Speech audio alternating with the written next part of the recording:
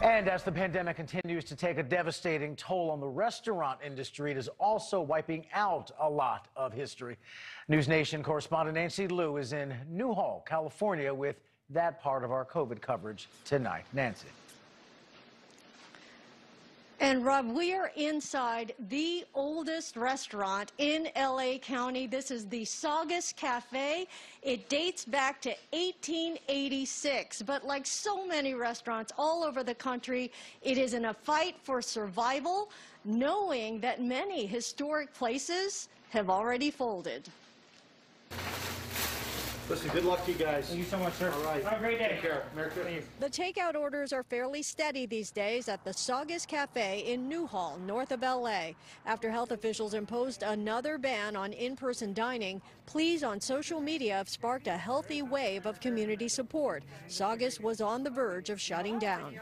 We're spending more than what the income is, so we kept seeing that throughout the month, so it was just like, you know, we have to prepare for it. Nancy Larimer is among the many ordering takeout here for the first time. I like to help others. I like to be there for others. And this restaurant is part of our town. It has a history with it. The history dates back 133 years, and several owners have proudly kept the place going. Over the decades, the famous who have dropped in are said to include Marilyn Monroe, James Dean, and John Wayne. In 2011, Ryan Gosling sat at the counter for a scene in the movie Drive. Now it's a drive to keep the place alive.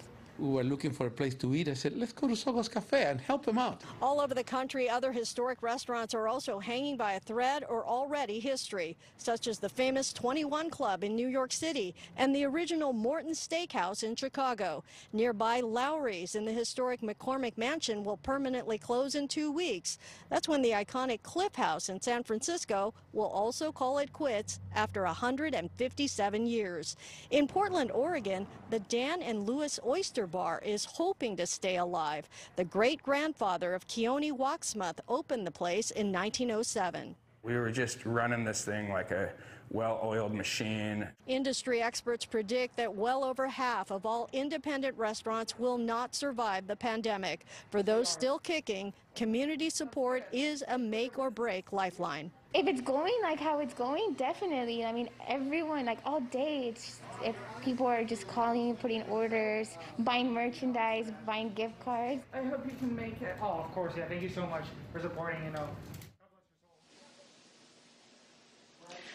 Now, the Saugus Cafe and many other restaurants have set up GoFundMe accounts to help with survival.